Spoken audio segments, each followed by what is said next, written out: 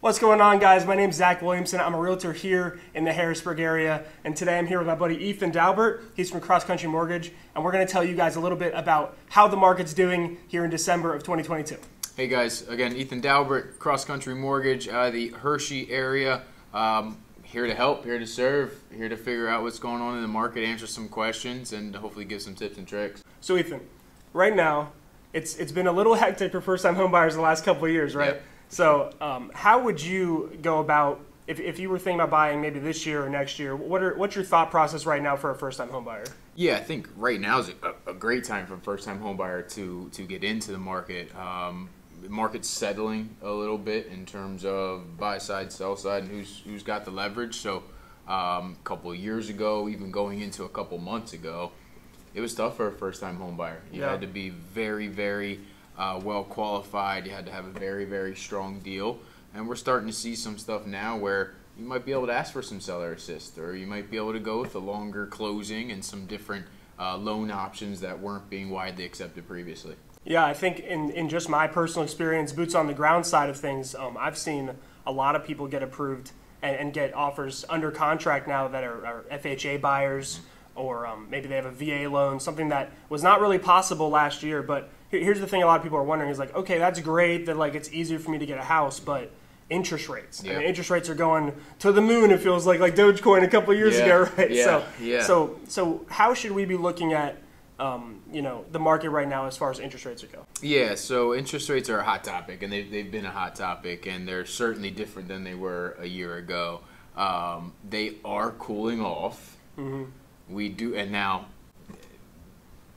no promises here. Yeah. But we do feel like they have peaked for the time being, and actually the past. Knock on wood, right? Knock on wood. We're at December now. Yep. We had a really good report based on inflation come out about 3 weeks ago. Mm-hmm. That has helped push the interest rates, some of the interest rates back down. Yeah.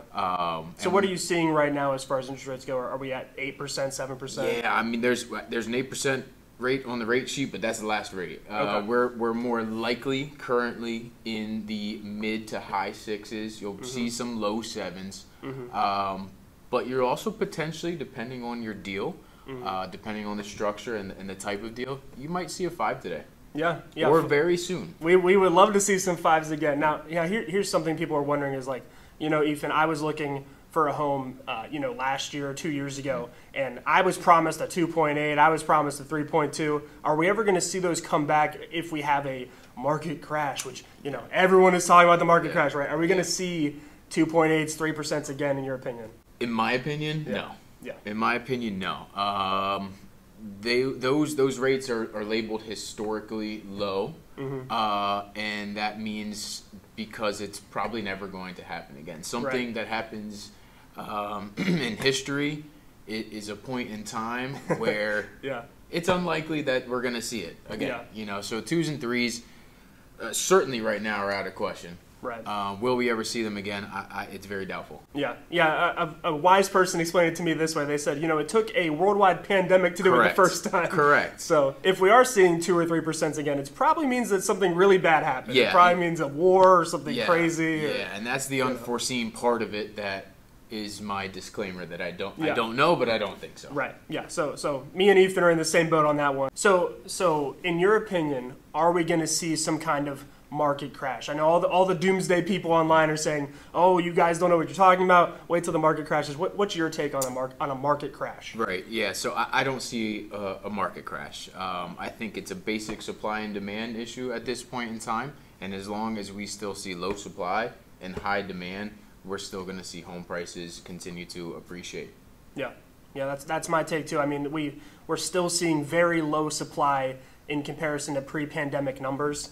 So I think it's very unlikely that we're going to see some kind of crazy amount of homes into the market with some kind of foreclosure or whatever people are saying. It does not really seem likely to me either. Yeah.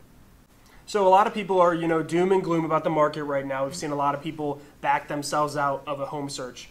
But in your opinion, in what you've experienced lately, is there any hope for first-time home buyers or for young people right now to be able to get into a home that they like at an affordable rate? Yeah, I think so. I think that there is the ability for a lot of folks to get into a home right now. There's a lot of different products out there.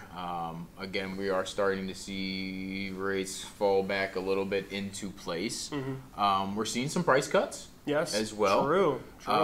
Not depreciation, price cuts, which are two different things. So as those prices, drop a bit from what it might be listed at, it's going to become a little bit more affordable. I think there's more leverage on the buy side right now, where we might be able to ask again for some seller assist, which could help you pay for a lower rate potentially. Yeah. And with that being said, it's going to become more affordable, or it is becoming more affordable for folks. Yeah. So we've seen nationally a lot of crazy stuff going on in the market. We've seen, how inflation's influenced the market and how the Fed has influenced the market. But what are you seeing as far as just specifically in the greater Harrisburg area? How are we responding, and how has our market been affected in comparison to like nationally? Yeah, so I mean, our market is resilient, and it's inherently resilient. It's historically resilient, and I think it's resilient right now as well. There's some pockets elsewhere, bigger cities, metro areas. They're feeling some of the pressure a little bit more. They're feeling, some significant cuts, way more than Harrisburg or any of Central PA is feeling. Sure. So in terms of our area specifically, I think we're still going strong. Again, back to some of the supply and demand, but I'm sure you're experiencing multiple offers on homes still. Yep. Homes that are priced right now, that aren't too astronomically high and are at a competitive price point.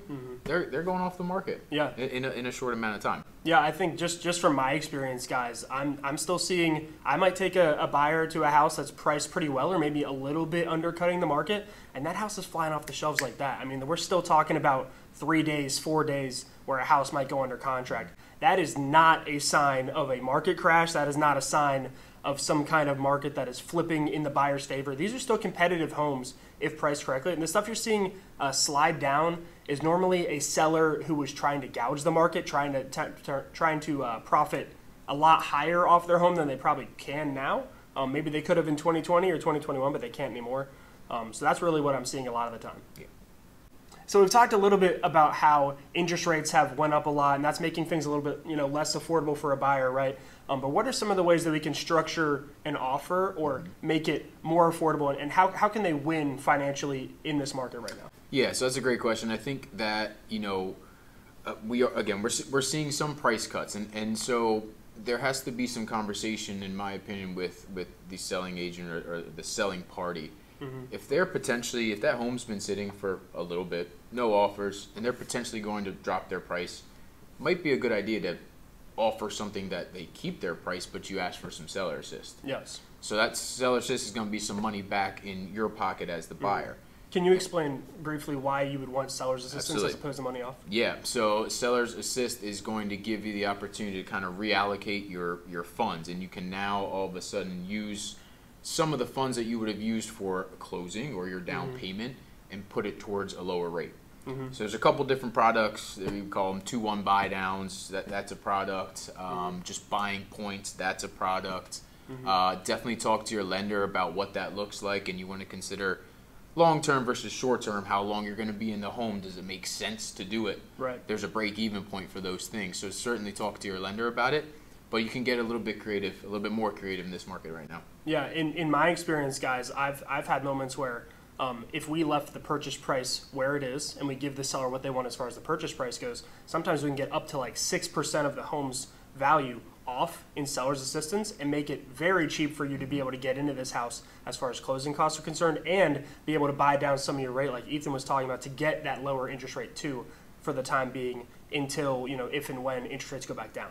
Yeah, for sure. And in reference to the ability to offer a little bit differently now, there's also a state-run program as well, PHFA it's called, a little bit of a longer closing, but that gives the buyer some money back in their pocket as well. So, before a longer closing is no way. We're not doing that. We're taking our cash and we're right. running. Exactly. But now it's a little bit different. Again, potentially keep the purchase price the same, get some help, a grant from the state, and put some money back in your pocket on closing day. Definitely.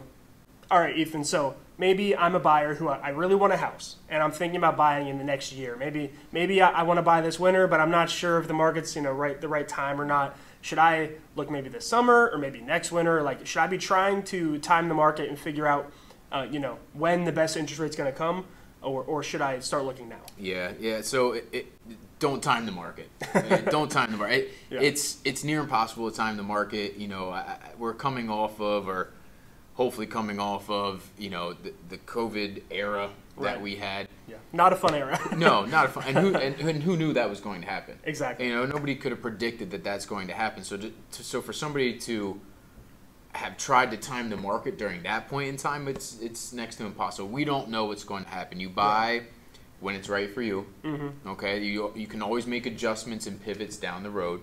I think right now is a great time. Yeah. We're sort of, again, we're at this point where we're starting to see rates back off their highs a little bit. It's not as competitive as it was for sure. It's much easier to get a house right now. Winter is typically a time, or colder months is typically a time where not as many folks are buying. So I just think right now you have a good chance, a better chance. Once we start seeing rates fall a little bit, a little bit more, and we get to the spring/summer market, it's going to become more competitive again.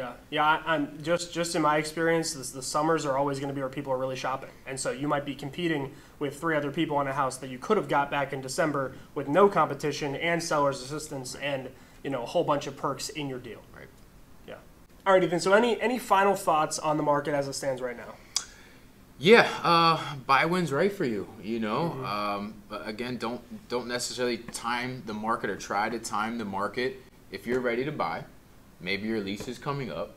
Maybe you've hit that threshold in your savings account. Right. That type of home that you like, you're seeing it pop up more and more. Yep. Go after it. Talk to a lender. Get yourself pre-approved. Yep. Hit up Zach. Get out there and start seeing some properties. It's very hard to say when the right time is. Yeah. Life is life. A lot of things happen. True. Buy when you're ready. If you're feeling comfortable, talk to somebody about buying. Get some background information. Get yourself educated, and go from there. Yep. Yeah, I would just echo all those things and say that, even when you try to time the market, guys, it typically doesn't work out. You typically don't time it correctly. A lot of people thought they were buying at the best time ever 2 years ago, and then they found out that actually, my interest rate was great, but there's problems with this house. I couldn't get it inspected at the time. So there's going to be ups and downs, and there's going to be pros and cons to every market you're in. So try to just do the best when it's right for your family to move. All right, guys, so this has been our December market update with me and Ethan. If you guys like this video, please go ahead and leave a like. Also, comment any questions you'd like us to answer next month. But yeah, that's it. Yeah, appreciate your feedback. Thanks, guys. See ya.